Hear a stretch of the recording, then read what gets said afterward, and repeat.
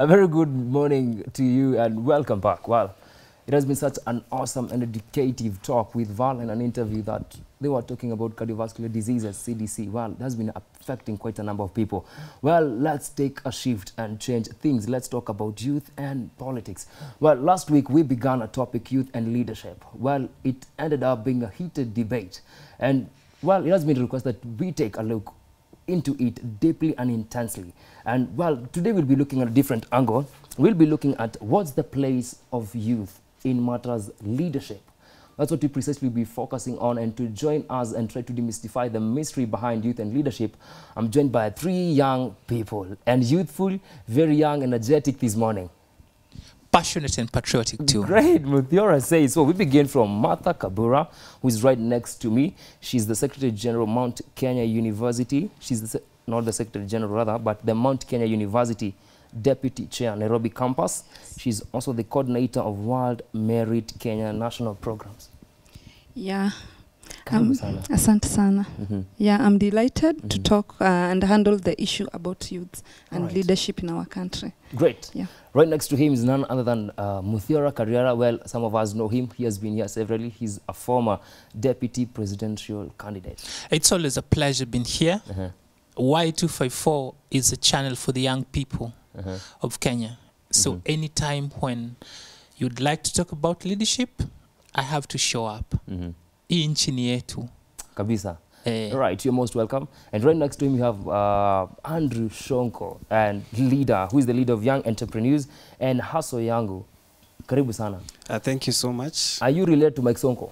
No, I'm not related actually, but I think he took my name. You never took his name? No, I never took his name. He took my name. And actually, when we come to the issue of leadership, it's our business, and we take our business very seriously. Yes. All right. You just hold on the mic at the middle. Thank you. Yes, at the middle. Yeah. When we talk about the issue of leadership, it's very important to us, and it's our business, and we have to discuss it and try to demystify it as well as we can, so that we can be able to see how we can change what we can do. All right, I want us to begin, not necessarily on the topic of the day, but I want us, because all of us were young, I want us to talk about the issue of the money charge thing. It has become a talk for over some few months now, and the Deputy President just yesterday, he said that he's okay, let's not be regulated, let us give this money. And yet the Ethics and Anti-Corruption Commission came up clearly and said, we are applauding the Catholic Church and the bishops for coming up with such an idea. So Junior, as a Martha, what do you think about that? Should we continue? Are we justified to say that let's not take money to the church? I don't see any issue when money is being contributed to the church if the people who are going to contribute the money don't have clear motive. The issue comes when now we have politicians and other people who have no interest of the people, but they're using fundraising as a part of their strategy for campaigning and for publicity. Has this been used, or rather, let me just go to Karriera. Has this been used as a way of corruption in Kenya? You see, when you steal money, it's difficult, if systems work, to put it back into circulation, to wash it, as they say. So giving it to the church is a way of laundering it. And the way that works is, when you give contributions in church, it buys you influence. So you're using illegitimate money, using illegitimate money to buy influence and political mileage. That cannot be allowed to happen because it's illegal. That's money laundering in itself.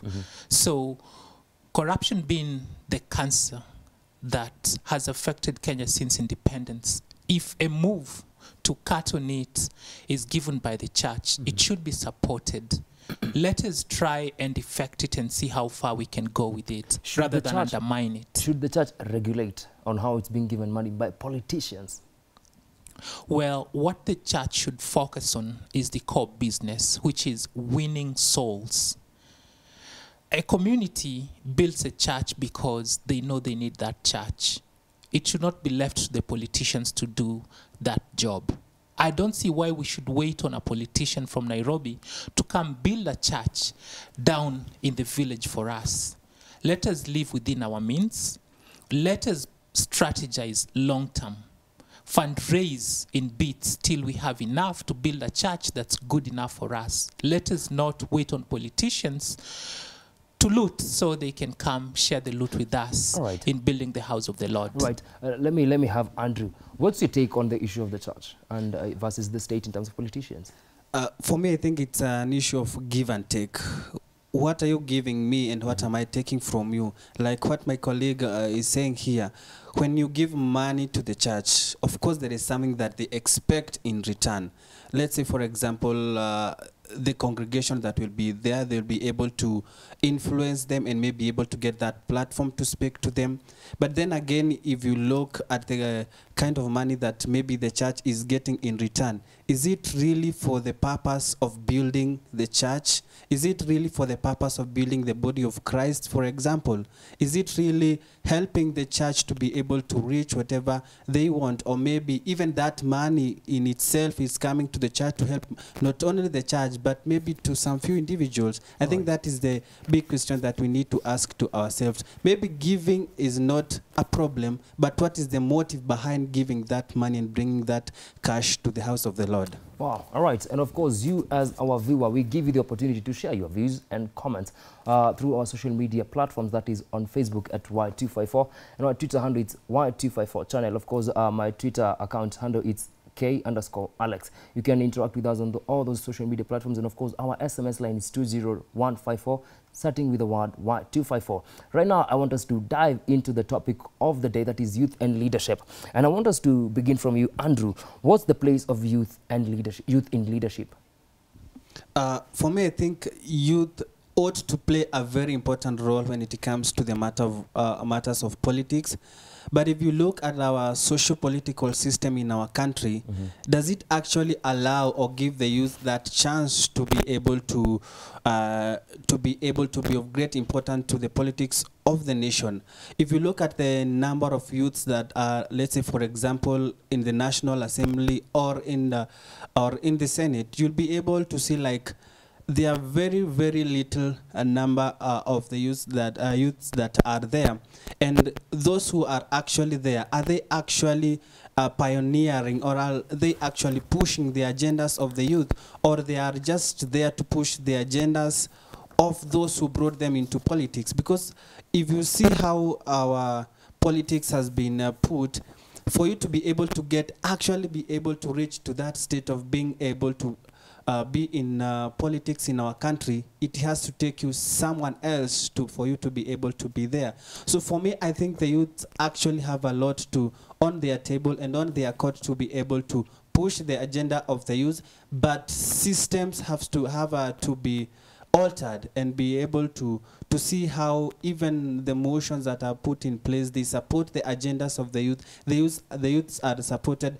Not that whatever motion they bring is only good on paper. Where are the action? All right, Andrew, what's the place of youth? Because you have talked about generally about the place, the open space that is there, and the ones that are currently there. But what's the place?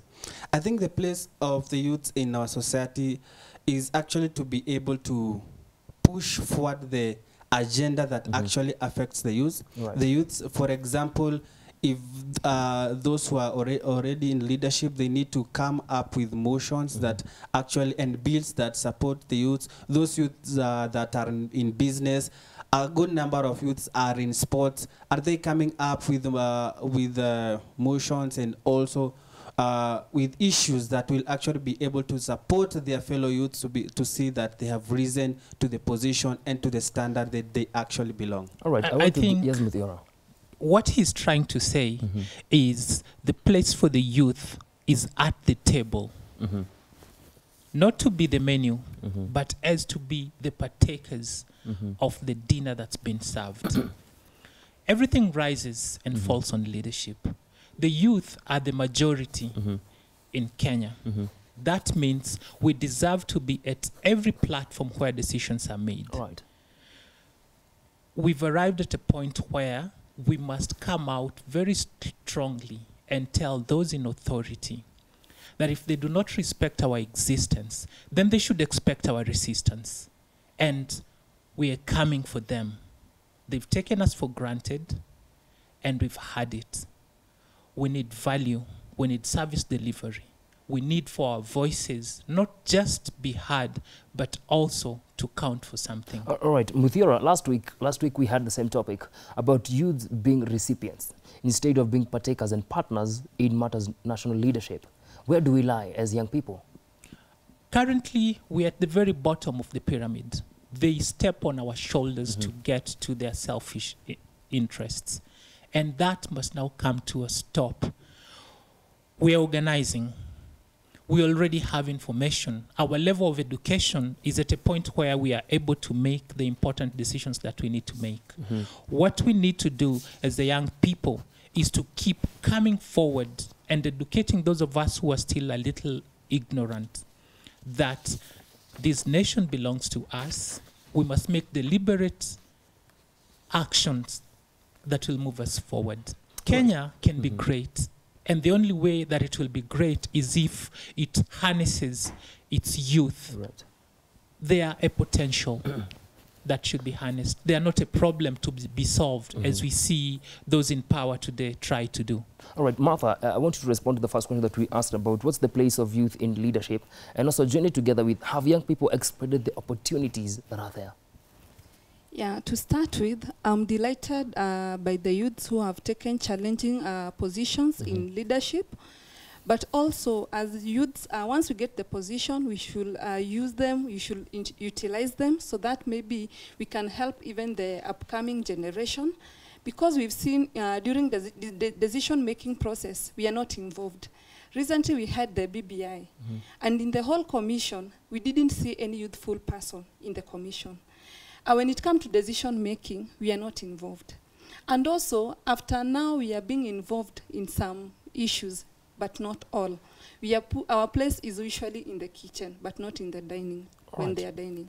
So it is high time for the youths to step up and to resist being used by politicians for their selfish gains, because we've seen the issues of the youth being not addressed, simply because we are used by politicians, we are being given handouts, and after they get what they wanted to get, and they get into power, they forget about us. All right, Martha, have we as young people discovered our value?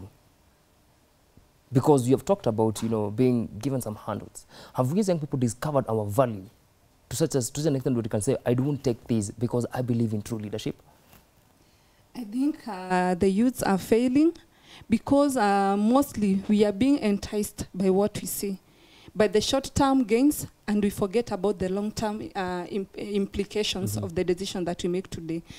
So you find that the youth mainly, they lack education, they lack, there's no enough creation of awareness of the implications that may come in the future if we make the wrong decision today. So I think also the youths are failing, and we should step up as youths of this country. All right, Andrew. I think also, if you look at the countries that have reasonable democracy, you'll be able to notice that there are reasonable representation of the youth when it comes to the matter of decision making. And if you look at our country, for example, most of the youth have become what we call decision takers. The decision is made up there, and the only thing the youth will be able to do is only to be able to implement what they have decided. So if they have decided maybe something that does not favor the agenda of the youth, then that is what will be implemented, and they will need impact. And now we need actually to change that and be able to see youths actually being able to be represented in all avenues. Look at the commissions that we have in Kenya. If you look at the number of youths that are there, you look at the youth ministry, for example, who are leading the affairs of the youths. People who are actually so old. I don't know what's wrong. We need actually to appoint, give these youth these chances. When will they grow if they are not given chances? You say that like we give you chances and you don't perform, but give someone a chance, let them perform, let them grow, give them avenues to grow. Let them be able to air their views. Let them be able to follow up. Let's see action being done. Let's be able to see things moving from one point to the other. Look at our politics right now. We are in that stage whereby we are transitioning from the old guys, let's say from 1992 when we had multi-party democracy up to now. We have those people who entered into leadership then. If you look right now, we are trying to transit from them, not to the youth, and we have a couple of youth that are there. And our hope is that youths will be able to rise. The resistance is there, and only those who will overcome the resistance are the ones who will be able to make it to the next level of leadership. You did mention, I want Muthura to respond to this. He did mention about an open space that is not being given to young people. Do you think we have an open space for young people? It doesn't exist, but one thing we must embrace is the fact that power is never given, it's taken. All right. So the young people must continue to organize. And organizing doesn't have to be national. Start at that very low level where you have influence. Talk to your neighbors, talk to your friends, talk to the people you hang out with. Muthura, how best can we do this? How, in terms of, you see, organizing ourselves, how best is young people? Can they come out and say, we don't want this, but we want us to be having this? How best? We know what our biggest problem is as young people, and that is unemployment, which means if things do not change, then we are staring at a lifetime of poverty. So let us mobilize around the issue of creating jobs for the young people. If I'm a Mason, let me hang out with my fellow Masons. Let's form groups that will eventually translate into cooperatives and circles. And then let us lobby government institutions to make policies that are friendly for us so we can thrive. That's how we need to proceed. We need to be very selfish. We need to tackle the politicians when they come to us and demand that they have something that's going to further our interests economically. Our main problem today has to be just one, and that is fighting poverty. All right. I want to come back to you, Martha. You mentioned about Building Bridges initiative, and it's a 9-point agenda. That was the part of inclusivity. And my question is this a song that we keep on singing about inclusivity, or how far has the government gone in implementation? Inclusivity, especially for the youths, it's just a talk that you keep on talking, but we don't see action being implemented. Because you see, during the BBI process and other forums that have been in, yes, we are saying that we want to include the youths in decision making, we want to include the youths in ABCD issues, but now it is so clear, everyone can see. In the national television, the commissioners were all over. We didn't see any youth. Even the women representation was not, you know, we are supposed to have the 50-50 women representation. But now... It's a 2/3 or 50-50? Yeah, 2/3, that is. But now we want to push it to be 50-50, because I believe what a man can do, we can also do it. Okay, we'll discuss that next time. All right. So if, according to you, we have not even gone even a mile, implementation is really failing. Muthura, or rather, let me just ask, Andrew, I know that you are relating with young people, and he mentioned something about unemployment in Kenya, and you have begun an initiative. What do you think about this whole issue?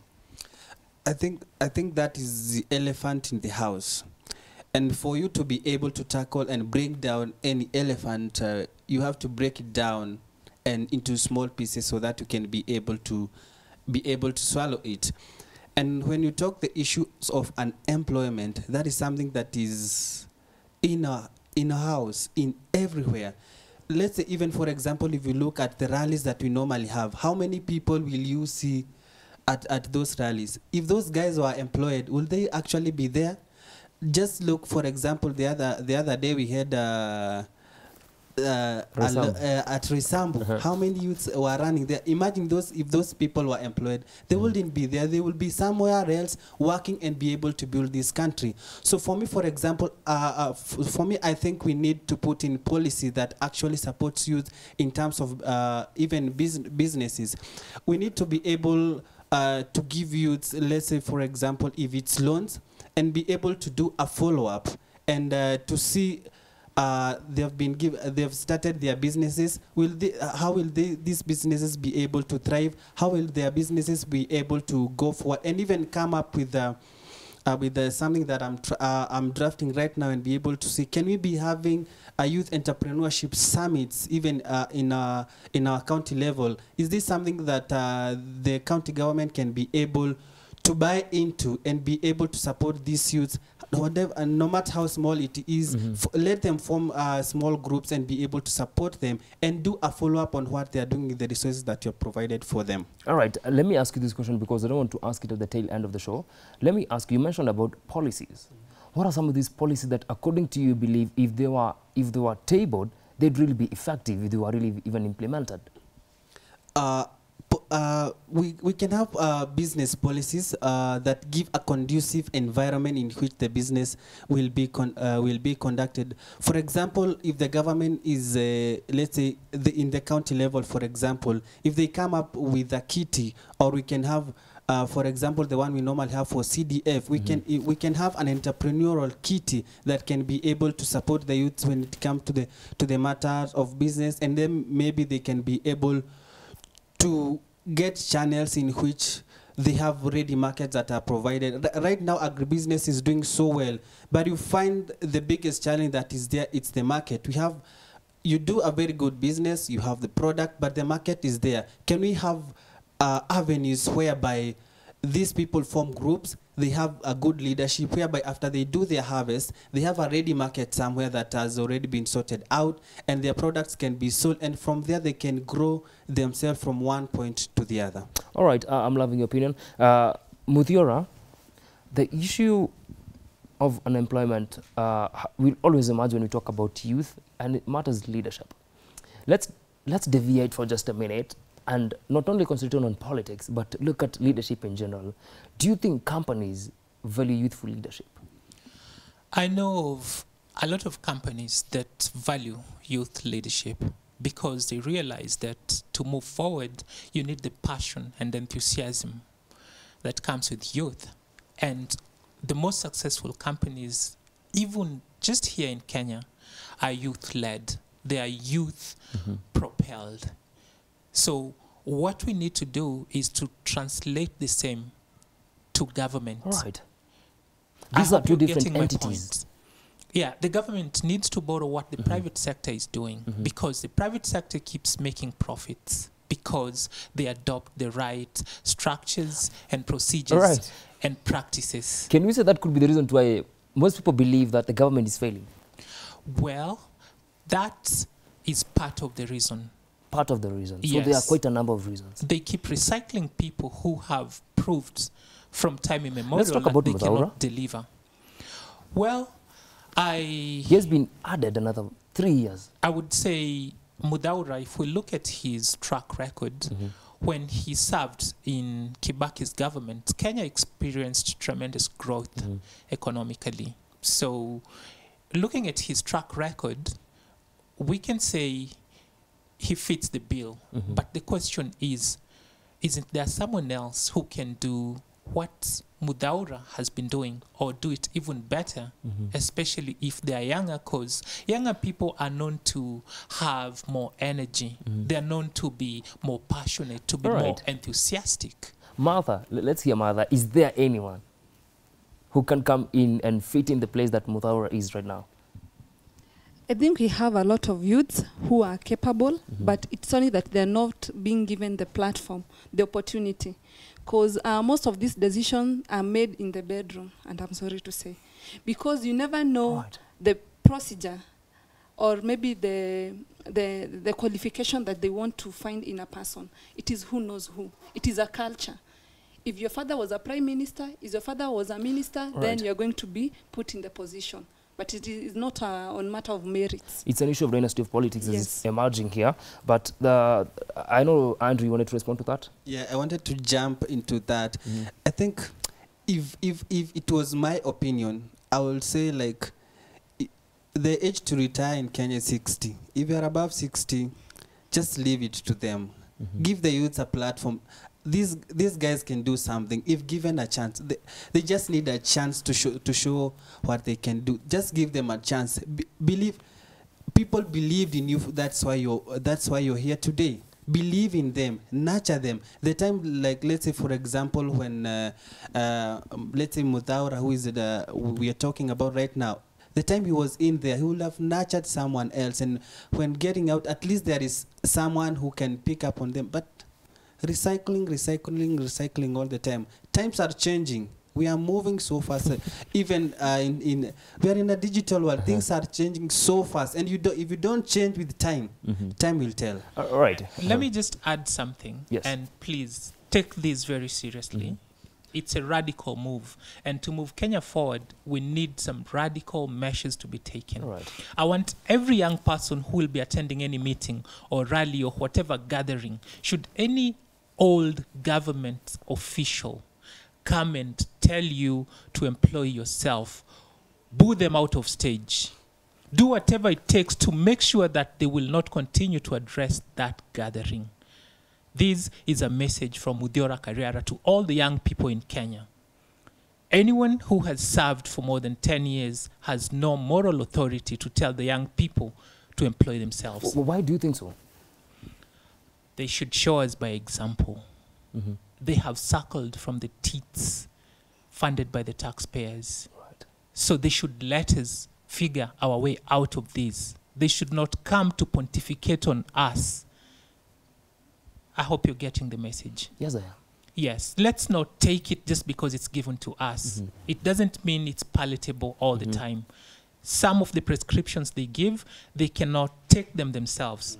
So right now, let us say no to BS when it's given to us. All right. Yes. Martha, what's your take? It is so saddening that sometimes back I was in a forum and we were with one of the CS, and she was asked, "You're telling us to go and get papers to get education, but after we've gotten education and the papers, we don't get employed." She told the youth, you should be self-employed. Then we were asking, then if we were supposed to be self-employed, why don't we just get the technical skills that we need to set up businesses? And the CS shamingly said, education is for the sake of education. All right. Where are we heading as a nation? Who is and the failing CS is at 60 or maybe above 60. And she's saying on a national television that education is for the sake of education. As youths, where are we heading? All right. Andrew, where are we heading? Because with what she has raised, it's quite a point of concern. Education seems to be taking preeminence in the country, where everyone believes, especially with the new introduction of CBC. Where do you think we are going? Is education really relevant if the CS has to say so? Education is good. It's good to be informed, and it's good to have it. But if you have it and it can't actually play any role when it comes to maybe to the matter of appointment, I don't see how relevant it will be. Because let's say if it's not on the basis of qualification, it's on the basis of who is who, the relationship you have with the person who is on the throne, then it will not be relevant in anything that you're saying we are saying in this matter. All right. Unfortunately, guys, time is not on our side, but I want to give each and every one of us a minute just to do the parting shot, or actually 30 seconds because of time. Okay. Well, about education, the value has never been in question. What we should blame is corruption, because corruption makes a mockery of quality and standards. It makes merit irrelevant. Please, if you're young and out there and in school, get a book. Sometimes get even 2 books. Read, improve on your skills, get better. That education will open doors for you. And for the others who are in Nairobi and along the path from Nairobi to Mombasa, will be cycling towards Mombasa for the Mashujaa Day celebrations. Starting from tomorrow, we are urging Kenyans to be patriotic, to value their lives and hold their leaders to account. That's what the young people must do. Let's love Kenya as we would love our own families. All right, Andrew, briefly because of time, a parting shot. I think for me, I can say like those who are those youths who are already in leadership, they need to stand out. they need to do it because they are already there, and they need to pioneer the issues of the youth. Those who are not already in leadership, let them rise. No matter the waves, no matter what come through them, they will get there. Trust the process, and things are changing, and we need to change with times. All right, Martha, please, because of time. I will urge the government to create a fair ground when it comes to national politics, because you find the youths, when they want to get into the leadership, the nomination fee at the party, the IBC fee is too high for the youths. So let the government do something about it. And also youths, we should take a challenge to get into leadership. Start from where you are, no matter how small it is, no matter maybe the institution, maybe university, at your workplace. That is where we start.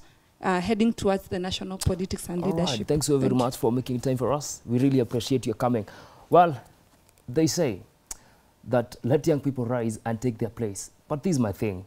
Well, it's just something that I'm thinking of. A fish well performs well in the waters. How best can young people perform and yet they are not inside?